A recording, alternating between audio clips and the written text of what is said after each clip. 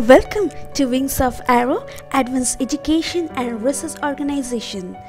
To know more, visit our official webpage www.wingsofaero.in. Today my topic is compressible flow, part 1. These are the few textbooks from where you can get a little ideas and knowledge from this textbook. Now comes to the topic I will cover in this session: difference between compressible and incompressible flow, introduction, categories based on speed, compressibility, then isentropic relation, and I will solve few MCQ questions. Now comes the defined by the incompressible. So incompressible means when the density is constant and the control volume has to remain constant. That is mean by the incompressible flow, which cannot be compressed, where we can say the density remains constant.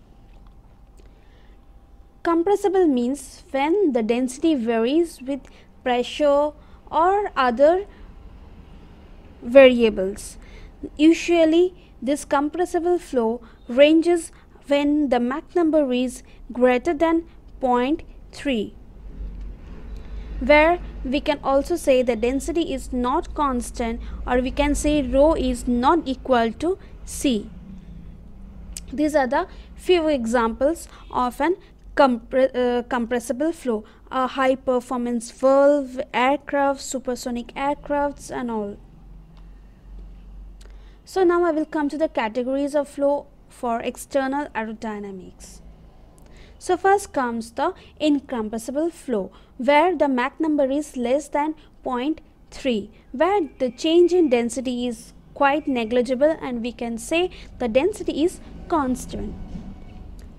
Next category, subsonic region or subsonic flow, where the Mach number ranges from 0.3 to 0.8. This also comes under the category of compressible flow. Next comes the Mach number ranges from 0.8 to 1.2, we call as a transonic flow. This is purely a compressible region. Then comes Mach number ranges from 1.2 to 3, we call as a supersonic flow, where mostly the shock wave appears into the system, and it is obviously a compressible flow. And the last one is a hypersonic flow, where the Mach number is greater than 3 or beyond 5, where the temperature, pressure, density almost increases randomly across the shock wave. These are the figure if there is an airfoil or a weight section, how the nature of a shock wave takes place. This is out of scope, so I am skipping this point. Now comes to the point of compressibility. When you are studying about the compressible flow, you must be well thorough what is meant by compressibility. So compressibility is a word which is denoted by the letter beta, or in some author they have denoted by the word Z. You can follow any one of the convention. So it is a substance which is measured using a change in volume under some action of an external forces. So means imagine this is a volume shown, a ball, a spherical ball. Now external forces is applying on it. So there will be, when the external forces applying on it, so what it happens, there may be some change in volume. So that is meant by compressibility. Now this why there is some change in volume? Innumerable molecular collisions in the entire system or entire fluid, which causes a change in volume or change of density. But for incompressible fluid, the beta is 0. Now comes a similar concept. The reciprocal of compressibility is known as a bulk modulus of elasticity.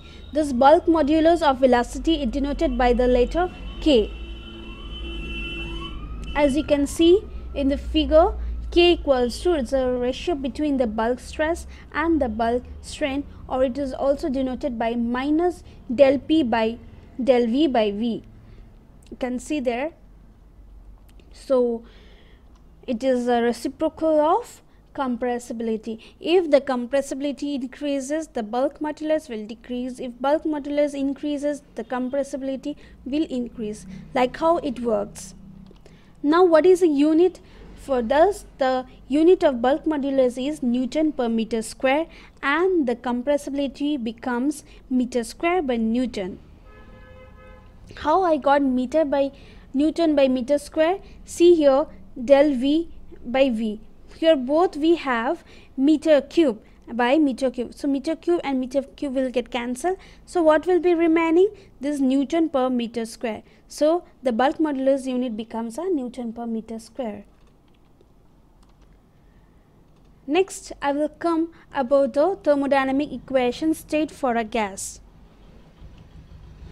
For ideal thermodynamic equation comes a P equals to rho RT. What is T? T is a temperature in absolute thermodynamic gas or temperature scale, and R stands for a characteristic gas constant. But you have to remember this formula. For air, R value goes for 287 joule per kg Kelvin. You have to remember this formula. Now I will come to the isentropic and characteristic states. So first I will explain what is meant by isentropic process. It is a standard process where the frictional effect and heat addition is neglected. That means there is no frictional effect and no heat addition. And also this process is called as an reversible and adiabatic process. Now I will generalize this explanation from the graph shown below. In one side there is one reservoir, and from the reservoir some amount of fluid is escaping out. So when there is a reservoir, that means the water is stored there or saved there. That means the fluid velocity is 0. That's why we wrote as V equal to 0. And from the exit of the point, when the water is escaping out or a fluid is escaping outside, we have a real state. Now I will come to an explanation how we can expose this concept. In a real fluid, the actual pressure, temperature, density, enthalpy, internal energy, entropy, etc. are referred to be static condition, where the associated stagnation parameters are denoted as P0, T0, H0, U0, S0 and ρ0 respectively. So when the stagnation parameters comes to an point, we denote it by a P0 or some naught. What is P0? That is a stagnation pressure. T0 is a stagnation temperature. H0 is an stagnation enthalpy. U0 is a internal energy, stagnation internal energy. You can either use E or U. What is S0 is a entropy, stagnation entropy. And what is ρ0? ρ0 is a stagnation density. So the stagnation state is fixed by using the second law of thermodynamics. So where what we can say, this is a statement, that is S0 equal to S. What is S? That is entropy remains constant. This can be represented by a diagram called as Mollier diagram. Now I will come to the generalized explanation as a energy equation. Recalling this equation, that is H1 plus half V1 square equals to H2 plus half V2 square. This is an energy equation. Now in our condition, this is 1, this is region 2. Now in this condition, what we have, let us consider, we are considering an calorifically perfect gas, where we can replace that Cp equals to dH by dt. What means enthalpy by change in temperature. So what is dH? dH equals to Cp into dt. So we get this equation, Cp T1 plus half V1 square equals to Cp T2 plus half V2 square. Now what you do is H1 plus half V1 square equals to H0, because we are considering this is stagnation point H naught and V1 0. Why? Because the velocity is 0 over there. So now let's equate this to equation. So we get as H naught minus H1 equals Cp T naught minus T. Why? Because what is meant by H? H means Cp into T naught. We took the Cp common, so we get as T naught minus T equals to, or T1 you can also write, equals to half V1 square. So from here what you get, take the T1 one side and take other component on other side. So you get this. Now recalling this equation, Cp minus Cv equals to R and Cp by Cv equals to gamma. How you can remember this? It's a very easy trick to remember. See, both you have Cp and Cv. Now in alphabetical orders, Cp comes first, then V, right? So likewise you can remember, similarly goes here, Cp by Cv. So you might have a confusion whether first Cv or Cp or like that. So just remember, it's alphabetically or in order. So Cp minus Cv is R and Cp by Cv equals to gamma. Now from this above equation you can also write that R by Cv equals to gamma minus 1. Now you can replace that the Cp. Now you have Cp over here.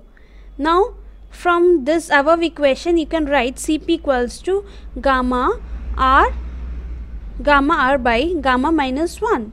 So you apply this value in this previous equation. What you get this? Now rearranging the equation you get this. Now recall A square equals to gamma RT. This is a equation of a speed of a sound. So A is the speed of sound equals to gamma RT.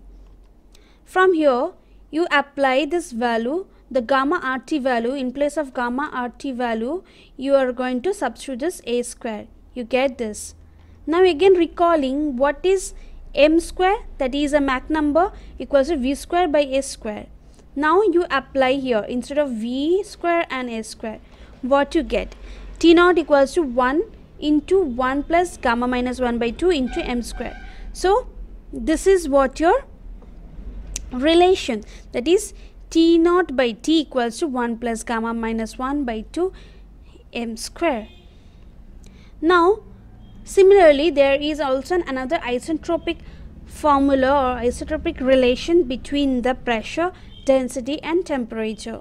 So remember this sequence, that P2 by P1 equals to rho 2 by rho 1 by gamma equals to T2 by T1 equals to gamma by gamma minus 1. You might have a confusion, big confusion, like how to remember this formula. I will tell you one more tricks. 1.4. So first you pressure and the density, how they related. The gamma, what is the usual standardized formula for gamma, that is adiabatic constant for air is 1.4. so remember 1.4, and the second one is 3.5, because if you see in a calculator you can understand, maybe your gamma value is given a different value, but you remember when the gamma is 1.4 and you get as 3.5, so accordingly you can merge up, that is gamma by gamma minus 1 or gamma minus 1 by gamma. See, if you do a reverse one, that gamma minus 1 by gamma, you will get somewhere around 0.86, something like that you will get. So you can avoid your confusion if you remember like this way, is 1.4 and 3.5. So if you apply that value over here, so you get as P naught by P1, you get as 1 plus gamma minus 1 by 2 m1 square, that is gamma by gamma minus 1, and rho naught by rho 1 you get as 1 plus gamma minus 1 by 2 by m1 square, 1 minus gamma minus 1. So if you once you know this relation, once you know the T naught by T value, so you don't have no harm in no difficulty in knowing this formula. These are the very important formulae. They ask a frequent question from this formulae. Now it's come for MCQ. The stagnation properties are used when the value of Mach is. So this is a stagnation property when we are using in a compressible flow. So when it is an greater than 0.4. See, here they have non mentioned 3, so it can also ranges 2.3, 2.4. so here you can say as option C. What is the compressibility for ideal gas? As a when the incompressible fluid is when the ideal gas means when the beta is 1. So option A. Which of the following is true about the compressibility of a real gas? Compressibility of a real gas is cannot, for ideal gas the beta value is 1, and for incompressible flow the beta value is 0. For ideal or for a real gas which is any value except 1. So the right option is option D. Correct relation between the compressibility beta and the bulk modulus K. So we know how they are related, they are just a reciprocal. So beta equals to 1 by K. So right option is B. Next comes the value of bulk modulus of elasticity for an compressible fluid. See the bulk, I have said the compressible fluid, we have a few options. The value of bulk modulus of elasticity for an incompressible fluid is 0, unity, infinity, very low. So you recall that form what I have said. For incompressible fluid the beta value is 0, and they have asked a bulk modulus, and the bulk modulus and the compressibility are inversely proportional. So when we are considering that K equals to 1 by beta, now beta is 0, so 1 something divided by 0 comes infinity. So we get the C is the right answer, that is infinity. Here comes 3 fluid 1, 2, 3 bulk moduli of K1, K2 and K3. If the K1 greater than K2 greater than K3, which liquid will have a highest compressibility? See, it's a very sweet question, or having few options: liquid 1, liquid 2, liquid 3, equal compressibility. See here, it's a game of bulk moduli and the compressibility. So here which one have a low bulk modulity will have a high compressibility. So among this concept which have a low bulk modulity, K3. So K3 when you do inverse of it will be increasing. So obviously K3, that means liquid 3. Answer C is a right answer. Thank you for watching this video. If you have further inquiry or requested video, drop down to our mail wingsofarrow@gmail.com. Don't forget to subscribe for more updates. For the time being, take care, stay blessed, inspired and fly high.